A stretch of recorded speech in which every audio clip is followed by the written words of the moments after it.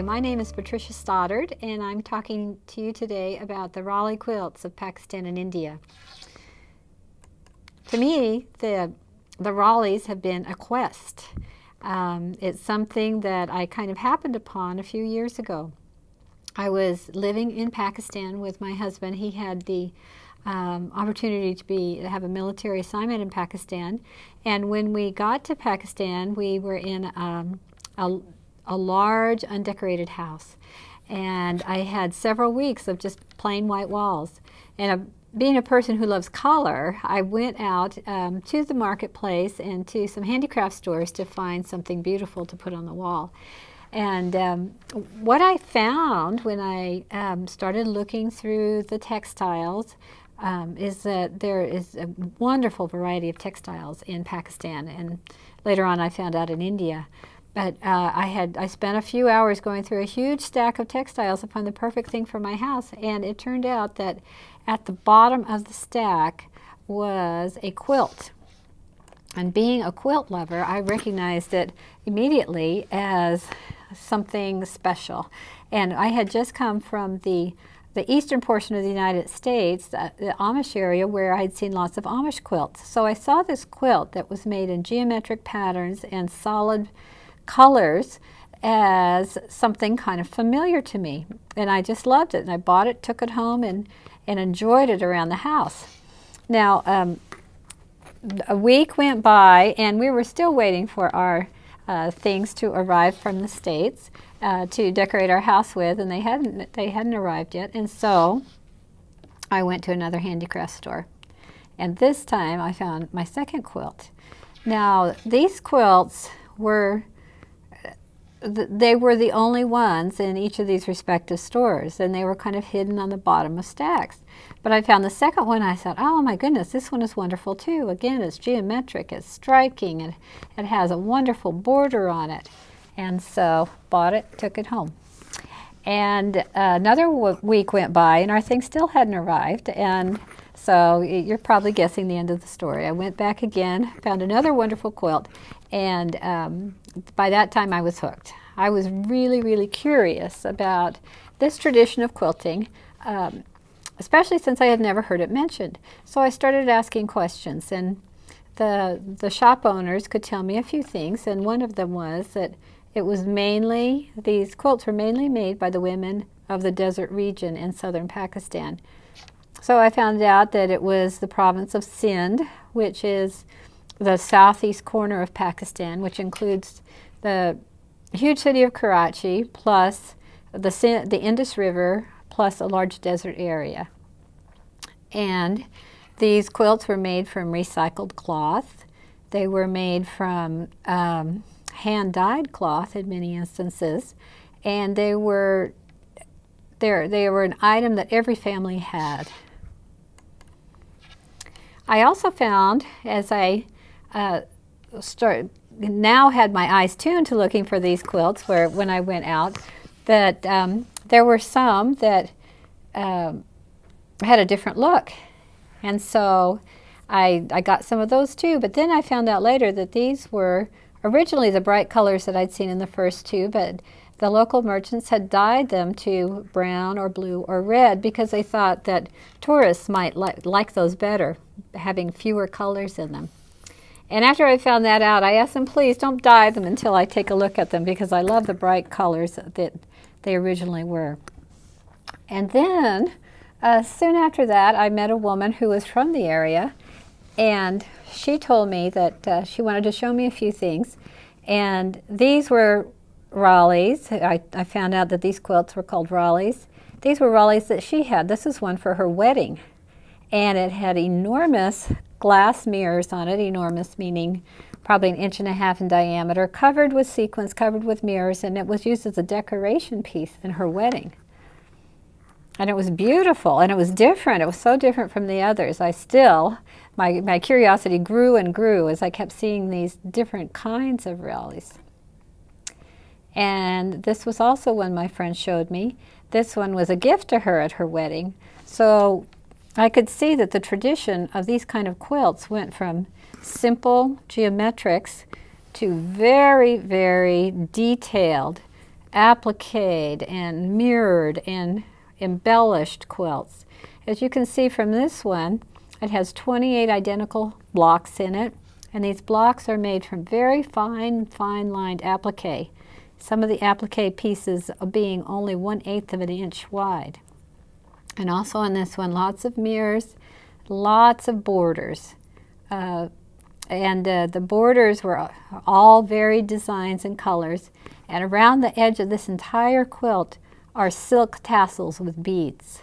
So this one definitely was one of the very finest and highest quality of Ralli's.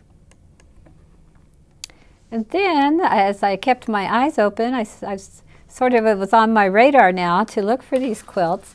I discovered that there was strong cultural meaning to the Ralli quilts.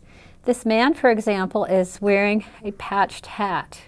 And patchwork is one of the major designs of Ralli's.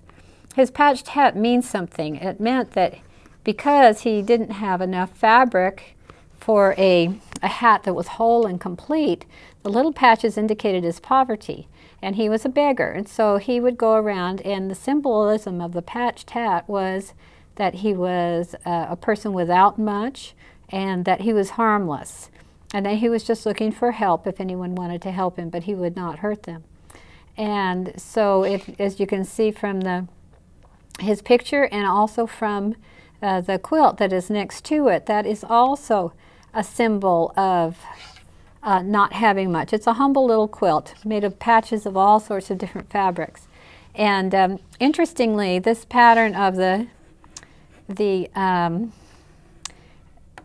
triangles running in different patterns is called by the women there flying birds, and we have a similar one in the West, a quilting pattern called flying geese.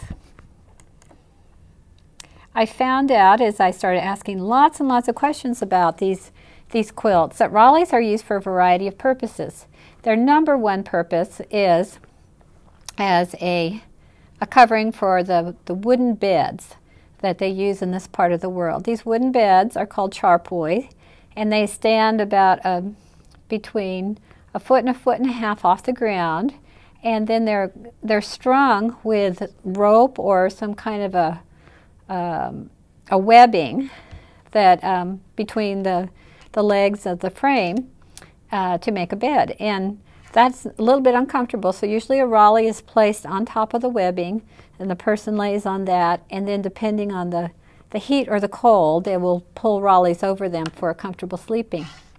When the bed covering, the Ralli, is worn out or has maybe some damage to it, it often becomes an object that people use in their work. And for example, these little boys on this cart here, if you see right there is a Ralli on their cart, and they probably haul things, and maybe something delicate would be put on this or covered with this as they do their work. Another place where you see Rallis is just in daily life. This is the wall of a shamiana, a tent. And as you can see, the motifs here are pieced fabric and designs, and these kind of designs are often seen on the quilts that are put on the beds. This boat here was going down the Indus River, and there are folded Rallis on the benches where people sit. Over here, this picture is of a snake charmer. This man is a jogi, and his job is to, as you can see, to charm snakes and also to catch snakes. And so jogis are useful in many, many communities, and their work also results in having snakes to be available to their National Health Institute for anti-snake venom. But as you can see down here, this little bag that's patchwork is a Ralli bag. So this little quilt is used as a work, is beautiful and is also used as a work object. Now here is another example of how common Rallis are. This was a village meeting down in the southern part of the Sindh in Pakistan, and there wasn't a large tent or meeting hall, so everyone was asked to bring a Ralli, and the Rallis were hung up in became the walls of this meeting hall and were also placed on the floor for people to sit on. So you can see that every household had one, at least one that was brought, and they were placed around to make the walls, and very beautiful. And you can get an idea of the number of different patterns of Rallis just by looking at this photo and looking at the different walls, the patterns on the walls. So after I got this far, I really was very committed to finding out more about these quilts. And so the research really began after that, because I realized as I was asking around for information that very little had been done to document these quilts or to preserve them. So I started asking questions. And I went to different groups of women. I collected photos. I took photos and asked women to tell me the patterns, and also met with groups of women that would where they could explain to me about their quilts. And I found that women were very, very happy to share this information and knowledge, because this is one of their big life's works. The quilts are not easy to make, and they're time consuming, and they put a lot of their artistic abilities into these quilts. I also went to, any time that they were on display, I would go and take a look at these quilts. These two photos happen to be from the National Folk Art Museum in Pakistan, and they were having displays of quilts. So as you can see from these photos, these were from an area in the Sindh that there were lots of different patterning on the quilts. And here was a woman here showing how the quilts are made. You might notice from this that she has a reed mat on the floor and that she is sitting on the ground. And I learned that that's one of the, well, that is the way that these quilts are made, is by having them on the ground. I also took some trips into Sindh and met with some women in the villages. And again, this is in central Sindh, in Mirpur Khas and Umarkot in middle Sindh.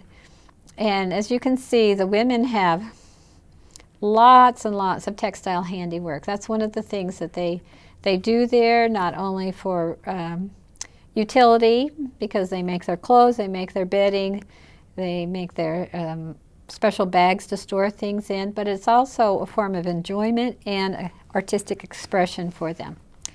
And you can see over here, this is another town that just a variety of patterning you can find in the same town. So I kind of, as my research went along, I developed some objectives. And the first one was, I realized that some collecting of the Rallis needed to take place so that they could be documented. And also I realized that some of them were changing traditions fairly quickly. That from the point that I was there, that it would be really important to make some collections so we know what had gone on, the patterns that had been used, and the patterns that were perhaps changing. So that's what I did. I set out to make a collection of fine examples of different varieties of Ralli quilts for historical appreciation and research purposes. A second objective I had was to build awareness of Rallis in the world of textiles through exhibits and a book. And I did end up writing a book on the Rallis, and have been working on various exhibits around the country and in different countries. And I also was hoping to build a market for newly made Rallis so that there would be income opportunities for women and also be able to keep the tradition of Ralli making alive. So one of the things I discovered as I was researching these Rallis is there were certain characteristics that were true to most Rallis. One of them is they are made of cotton. There has been some change recently that the fabric has become synthetic, particularly polyester, but the traditional way of making Rallis was of all cotton. And the fabric is mostly hand-dyed fabric to get those particular colors that are important in the Ralli tradition. Rallis can be very simple and everyday useful items, or they can be very, very elegant. The elegant ones tend to be the gifts for weddings, gifts to special people, and also like the one we saw with all the mirrors, almost a decorative piece for particularly weddings. There are many design variations. The three categories that the Ralli makers will tell you, and these are the indigenous categories of these quilts, are number one, patchwork, which are usually more simple in the look, but very dramatic often. So patchwork geometrics, applique with many different kinds of shapes, and also embroidered quilts that are broidered throughout. And one thing I noticed too about the Rallis, as I figured it out, really millions of people throughout the Ralli making region use these quilts on a daily basis. The Ralli making region itself is the Sindh area of Pakistan, which is in the southeast corner. It's a place where people have lived for millennia, and the Indus River runs right through the center of it. And then on the side, the people there also make Rallis, including Rajasthan in India and Gujarat in India, which is below it. And also going to the north of Sindh in the lower Punjab region of Pakistan, and in the Balochistan area over here to the west are people that use and make and use Rallis. Now, Rallis come from very diverse areas, and basically all the people in these regions I just described use Rallis to some extent, particularly those people who are have fewer resources and need to use the recycled material for things like their bedding. So they can come from the small towns, like this one pictured here with the adobe buildings and the basic utilities. They also come from the nomadic groups. There are several nomadic groups that spend most of their life traveling across this area of the world. And they also make these Rallis. And also from some people in the big cities as well. The Rallis are made by a wide variety of cultural groups. You have from different religions, from different occupations, they all make Rallis. Now, sewing the Ralli is interesting when you compare it to how it's done in the West. Normally here we would be on chairs above the ground with a frame to hold the fabric taut as the stitching is done. With the Rallis, however, they're done on the ground. There's a reed mat that's placed on the ground to keep the fabric from getting dirty. A backing fabric is placed down on the reed mat, and usually this is something that has been patched together from larger scraps of material, or an old head shawl, or some sort of fabric like that that's a larger piece. And then little scraps of fabric are placed on top of the bottom layer. And these little scraps of fabric make up the filling. Now, it's not like the batting that is used here.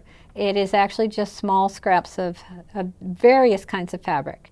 And they are laid on to maybe a layer of 3 or 5 levels of this scrap fabric. It is then basted on, the scrap fabric is basted onto the back with a 2-inch, about a 2-inch stitch, and just to hold it in place, because these pieces are very small. And then the top of the top layer of the quilt is laid on top. Now the quilters, the common way that it's done is to invite, once you get it to that point, you invite your friends, your neighbors over for a little quilting bee. And if 4 women are working on it, they will each sit on a side and make sort of a human quilting frame. They put pressure on to kind of pull it taut. And each of these women will sew in a straight line parallel to the edge. And when they get to a certain point, then they will stop. And the people that are, the 2 women that are on the shorter ends of the of the quilt will turn about a foot in usually. They will turn and then join the others and stitch parallel lines in the center going the length of the quilt. And with this kind of human cooperation, the quilts become very sturdy and very even. This is a close-up of what it looks like with the woman who has made this quilt. She was starting at the outside edge, and she was actually doing this one by herself, which is more difficult, but she's got her straight parallel lines set and has gone around the edge, so then all those pieces are held together and prepared for her to start doing the parallel line stitching. The stitching is a running stitch, and it is very close together. In most cases it's 3/8 of an inch or less between the parallel lines of stitching. Now the Ralli designs, as we've seen, we have the geometric designs, we have the appliques that are of all different shapes. They're just a wonderful variety of designs.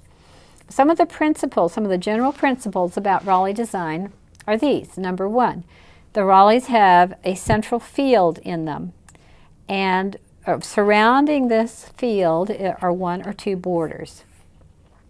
In a lot of the geometric patterns, it's symmetry that creates the balance. So symmetry is very important in those geometric patterns.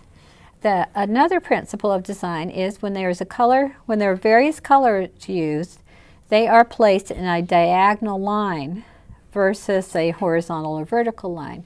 And these diagonal lines and the use of triangles create a sense of movement in the design. And they're also, the colors that are used are very strong hues, and they're placed, oftentimes complementary colors are placed next to each other so they create contrast and make the colors pop out. For example, reds and greens are often placed together, oranges and blues are often placed together, and colors and white and black is a very common characteristic in the color scheme. This is a diagram of what we were just talking about. So over here we see this is a diagram of a simple Ralli where you have a center field, and they call it a barrow, meaning flower bed. And the different blocks are called gules, or flowers, is the translation. And this use of the word gule is also seen in carpets, in Oriental carpets, Central Asian carpets, where the symbols are called gules. And then surrounding the center field are borders. And they sometimes are plain colors, and sometimes they have applique designs on them, but there's often 3 to 5 borders around your center field. And these are some of the borders that you commonly see. One is this row of cones. They call it the cone style of border. Then there's ones with little chevrons called date palm or camel cart. Quite often in the geometrics are these half squares. And then here's a set of triangles. And this one here, initially I thought it looked like a flower, but turns out it's the head of a milk churn, and it's called Mondero.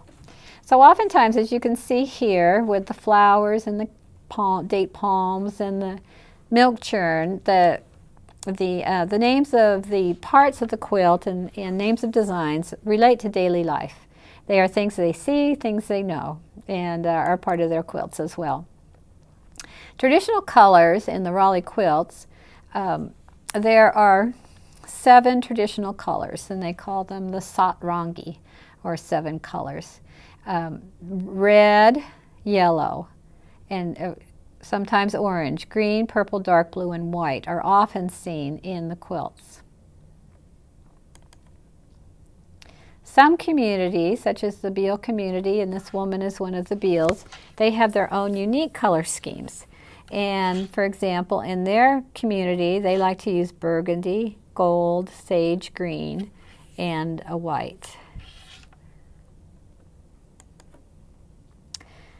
Now let's talk about the 3 different styles of quilts.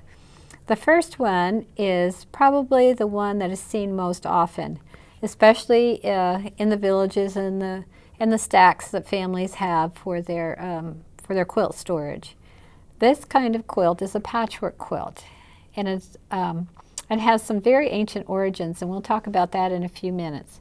But the designs on the patchwork quilt are often very bold. They're very straightforward and geometric. So as you can see, this one has very, it's a very bold pattern, and it's a very striking pattern. And one of the things that the women think about when they make the patterns on their quilts is, how does it look at night? How does it look under the stars? And I thought this was just a delightful thought, because many of these people sleep outside at night. Their households aren't big enough for everyone to sleep inside. And so the thought of how your quilt looks under the stars, I think, is just makes me smile when I think about that. Here's another geometric pattern, and as you can see, this one is perhaps a little more complex than the one we saw earlier. There's different levels of design. You can look at it as, if you pick out the white, the right crosses, or maybe the blocks, or whatever. There's a lot going on here, and it's a very pleasing pattern. As you can see, as we talked about earlier, the borders. Here's a first border with a little cone design. Here's a triangle border and a solid border. And most Rallis will have some sort of bordering to go with it. This one, to me, feels very contemporary. It just is a strong and balanced pattern, but some complicated elements. One of the things that I noticed about this one is, when we talk about the setting of the diagonal patterning, it's very subtle, but in here, the background of the blocks follows a diagonal pattern. This block has a white background, and it goes to the one here with a white and that one with a white. And then the black follows the diagonal pattern going up this way, and again the white. So you often find in the Ralli quilt some kind of diagonal placement. This one is a mixture of what is called a 9-patch geometric pattern, meaning 9 blocks, decorated however, and an applique. And this applique design is something that's very common throughout South Asians, and it's a representation of the lotus flower. Again, you see that there is a diagonal placement of the blocks going this way and up to that way. And here, all the pinks are placed in a diagonal line, and the ones with the black background are placed in a diagonal line. Oftentimes, these quilts are made by people of various religious backgrounds. A lot of the communities there are defined by which religion they are, Muslim or Hindu. And if you see the quilt with lots of pink and green in it, those are some of the favorite colors of the Hindu quilters. So by looking at this, you could almost certainly say it was done in one of the Hindu communities. Okay, the second large category of Rallis is the appliqued Rallis.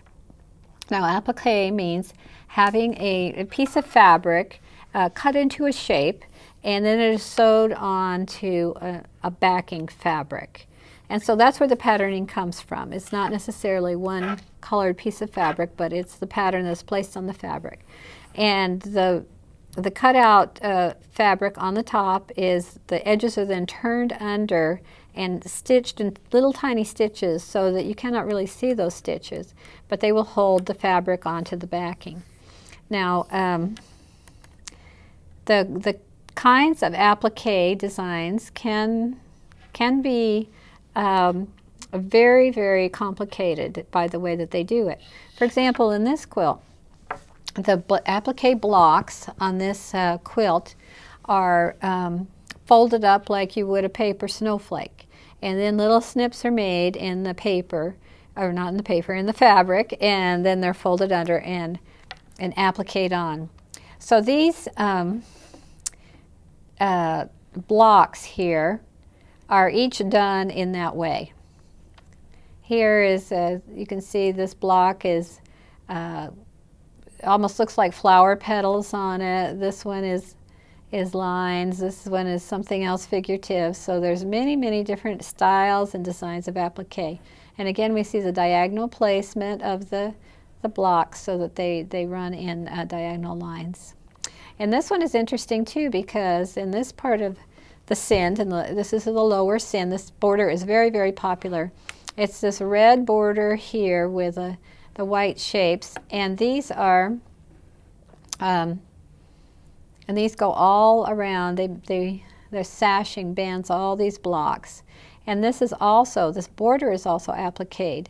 So the background fabric is white, and then a red strip is placed on top where the little spaces has been cut out. So it makes a really interesting border. And then again, we've got the plainer borders around it. This one is, again, an applique quilt from the same region. And as you can see, this one is got a whole lot of design going on with it. It's a 6-block quilt, so you have these 6 larger blocks. In the center of the 6 larger blocks is a white applique. And this one even has a mirror in the middle with some sequins to make it extra sparkly. And then we've got red triangles on each of the sides, and then some extra yellow coming out here, and then white triangles filling in the space, and then more mirrors. So this would have taken more time and energy, and usually the more decorations and embellishments you get on a quilt, like the mirrors and the sequins, means it was a quilt that was made for a special occasion. Could have been a wedding, could have been a gift, something like that. This one also has a very interesting outer border on it with orange and blue shapes that are appliqued and sewn in the outer border. This one is interesting in that it is not quite as symmetrical as all the others we've seen. It is what the women call a new pattern. Now, I'm not sure how new is. It could be hundreds of years old, but it is newer than what they consider the other ones were. And the interesting thing is they say that they like to do this kind of quilt because it's faster. And the reason why it's faster is instead of making lots of small blocks to completely cover the area, the background of this quilt here is one larger piece of fabric. And then the appliques are sort of, they're placed on there and then sewed into place, but you still have lots of space that is not decorated with applique. And so that does make it faster. It probably cuts her production time down about half on this center field of the quilt. But it does make a very, very interesting pattern and very appealing to see all these applique designs on the quilt. This one is also one of those that it would be considered a new design, and this has a black field to it and some appliques around. Actually, this one is one of our family favorites, and we call it flying pizzas because of this round shape in the middle and these things that remind us of pizza slices going around, orbiting around the center pizza. I'm sure that wasn't what was intended, but we just enjoy this one a lot. One of the things you can see from this with the black background in the center is you can see the stitching lines very faintly going across this quilt. And one of the things that they will often do with the stitching is to change colors. So you might have 6 rows of stitching that are in one color, say white, and another 6 rows that are in yellow, another might be in red, another might be in black. So it creates an underlining kind of a stripe pattern. So you get different levels of patterning, which is again very, very interesting to look at. This one here is unusual in that it is a black background with white applique on it and no other colors. And these are very complex applique shapes in here. And as you can see, there's lots of detail, and so this took some very intricate folding. Like I said, it was like a snowflake, the paper snowflake that we've all made, but this is, the folding is done with the fabric, or the fabric, and then snipped and then turned under. So each of these has a very ornate pattern, and this quilt also has a simple border of these little applique shapes versus some of the multiple borders we've seen in the other quilts. This one is from more northern Sind, and it's very interesting in that the center field or flower bed is made up of both appliqued blocks and embroidered blocks. So you can see, let's look at the orange ones first. These are appliqued, and they are so it's a dark background, orange applique was set on top, and then in those spaces that could have been black, they have also put in other colored fabric. So you get this multicolored effect from the applique with some other colored fabric stuffed into the spaces before the stitching is done. So you get these multicolored blocks. And as you can see here, how they're placed on the diagonal running down the quilt. Now the blocks that have a white background, these are actually embroidered. And they are embroidered with some stitches that are, some would be known to embroiderers here, but there are a few stitches that are unique to South Asia, and they often use those. One of those is called the Hormuz stitch, which is a form of interlacing stitch, but it is, takes a lot of skill to do it. It's a beautiful stitch. Now another thing to notice on this quilt are the borders. As you see, we have several borders. 1, 2, 3, 4, 5, 6 borders before we reach the center field, and also very busy borders. There's a lot going on here. But I'd like to point out this border right here. This border is a very special design, and it's also seen in Central Asian quilts. And the name of this, Central Asian rugs, excuse me, and the name of this design is the stepped square design. So as you can see, it's the step effect going up and down, which can also be achieved through woven with the warp and the weft, making those straight lines. But in this case, it is done in the quilts.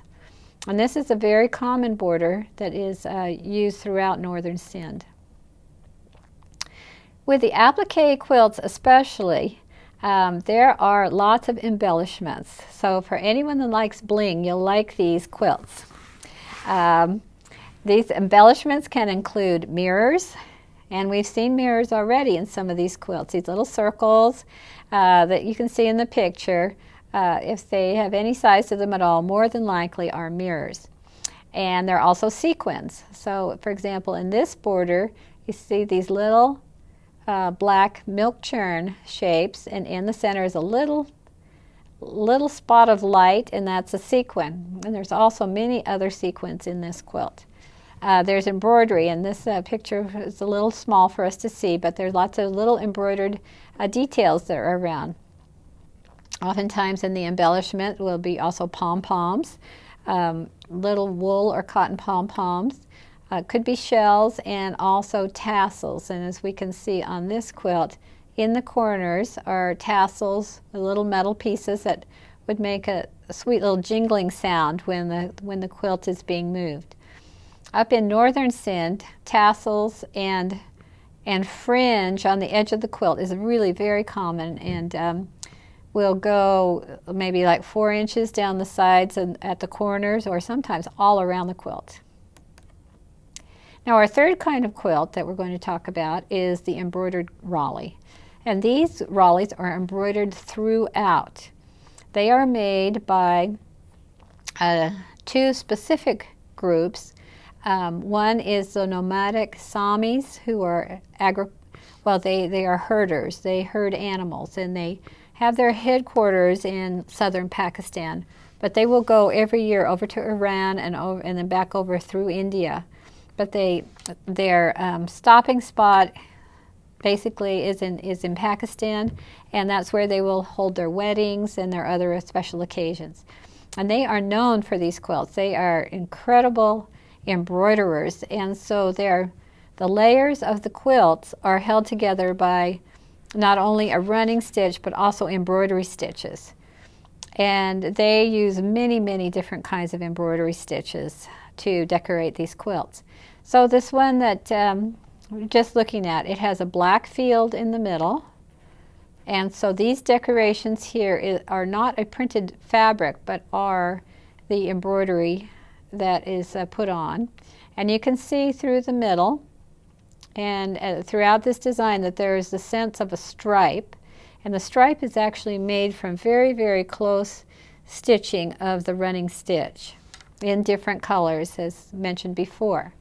Now the border on this quilt is just made from the red fabric that was sewed on as a border piece, and this red fabric also is embellished and decorated with embroidery. And as you can see, the embroidery used around the outside is slightly different than that which is on the inside, so it creates a different effect. It really does feel like a border, that it's something different.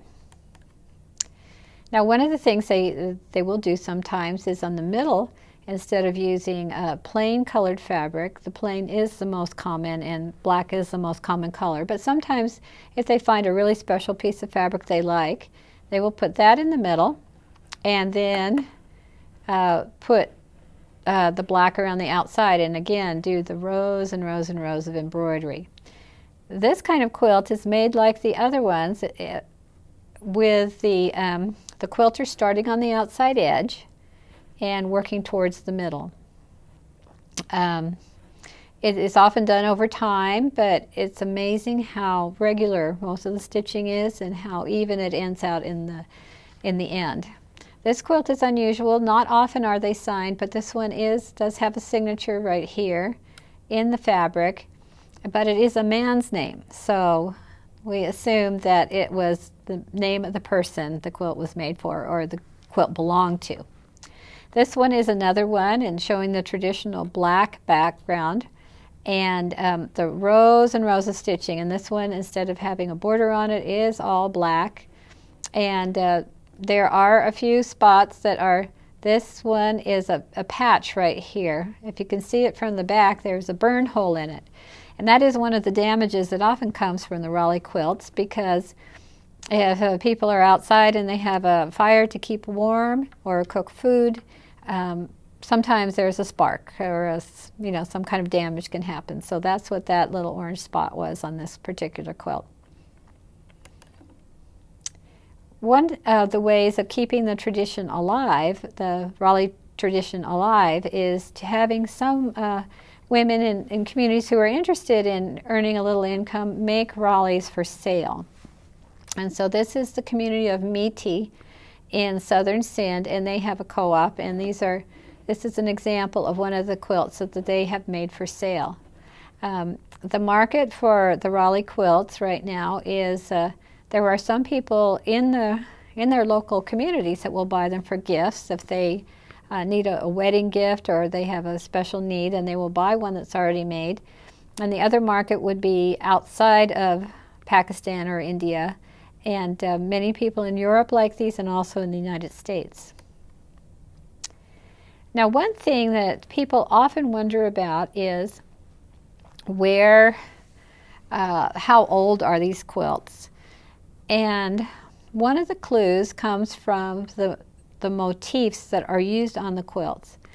Now, there was a great civilization that thrived in the Indus region. That means the area around the Indus River in ancient times. In fact, there are findings back to 6000 BC of cities and of communities that lived in that area. And to give you an idea, that predates some of even the Egyptian findings to have a civilization live that long ago. The picture here is of a city called Mohenjo-daro, which is in the central part of Pakistan. But you can see this is just a snapshot of part of it, but it was a very great city with many houses and buildings and things. During that time, some of the findings include, of course, cotton fabric. It would be very hard for that to survive. but they have found a small piece that was wrapped around a silver vase. And so they do know that even very far back they made cotton, and it was colored, so it was dyed. And there are accounts of the cotton fabric from this part of the world being sent to Rome for Roman togas. They really loved the cotton. And this was also the first part of the world that really domesticated cotton and learned how to spin it. Cotton was a little bit trickier than some of the other fibers, and it was the craftsmen in this part of the world that figured out how to actually spin the cotton and make fabric out of it. So now we can see, even if you go there today, you can see cotton being carried around, being grown, being harvested, being transported to market, and also being dyed. Now, so we know the cotton tradition has been around a long time. Another tradition that has been around a long time are the bangles that the women wear. And you may have noticed in some of the pictures we've already seen that women have these white bracelets going up their arms. And there are ancient graves where they have found women's, this is from the time of some of these ancient cities, where they have found women with white bracelets on their arms. And today what the women do is if they wear these white bangles, now they're plastic, but they wear them on their lower arm until they are married, and then when they get married, then they add on the upper arm. So it's a symbol. It's a very, very old tradition, and it's a symbol to people that know them what their marital status is. So those two examples of the cotton and the bracelets give you an idea of how long the traditions go in this part of the world. It's a corner of the world where traditions are kept for a very, very long time. Now, we're going to take a little detour here, and we're going to look at the pottery that was found in some of these archaeological digs in this part of the world. Now, this pot right here was excavated in a city called Perak, which is now in present-day Baluchistan, which would be a little bit to the west of Sindh. But in Perak, the skill of painted pottery was very strong and very highly appreciated. But if you look very closely into these designs, they are bordered squares. And if you look at each of these squares here on this particular pot, they are all designs that are still seen in the Ralli quilts. And they also have borders here that are still seen in the Ralli quilts. And archaeologists have speculated, actually, that women were the painters of these pots because they were able to find some fingerprints in the paint. And they were very small ones. And so they have supposed for many years that these pots were painted by women. And so one of the things that I was very curious about was how many or what kind of designs were on these ancient painted pots that are also on the Ralli quilts today. So I started to just compare some of the pictures of the pottery fragments with quilts that are being made today. So this is one where we can see that lines at right angles, having lines come down, making a shape, a diamond or a square in the center, is a motif that was found on the pots. This is the top edge of this particular pot, and this is the quilt design. Another design feature that was seen all over the pots were zigzag lines. And so this is the side of a pot where it's a cross and all these zigzag lines in there as well. And you can see how the borders of Rallis today even carry these zigzag lines. Square set on end. This was the picture of the first quilt I ever saw, and you can see in this pot here, this is the top edge of the pot with the borders, but how there are these checkerboard squares set on end in this particular pot. This one is different lines forming squares. So this is the top edge of the pot, and here's the block, and with the sashing and the squares in the middle and the triangles, it's this very same pattern that's in this quilt today. Here's one that I find very interesting because it's a fairly complex pattern with the cross and the 3 lines, square in the middle, and then checkerboard here, which is just the same as this portion over here. And there are also this idea of 4 triangles forming a square with banding in the middle is very much like all the blocks on this quilt here. And then the space in between is small zigzag lines, which is the same pattern in this quilt as well. This one has small triangles forming larger triangles, and this pot with the top edge up here and this quilt have almost the identical pattern when you look at it, with the use of the triangles and also the triangles in the border. There are also tribal tombs that are still visible in Pakistan and southern Sindh that are carved with the blocks, also looking very much like the Ralli quilt designs. And these here would be, they were carved in the tomb and look very much like borders. These tribal tombs, of course, were much later than the pots. But the very interesting thing about these painted pots is about 1000 BC, the pots that the archaeologists have found stopped having patterns on them. They became plain. And so from that point, from 1000 BC till now, the pottery has remained plain. But the same patterns have survived somehow onto the quilts. And I think easily, just like those white bangle bracelets have, that tradition has survived, that the textile tradition has survived by going mother to daughter throughout the centuries. So this intriguing question is, could the textiles of with Ralli patterns have been a transmitter of cultural patterns for 2,500 years, from the end of design pottery to the tomb carvings and on to today? It's a very intriguing question, and I don't know if we'll ever know the answer, but I think there clearly are similarities between the ancient pottery in this part of the world and the fabric patterns on the Ralli quilts today.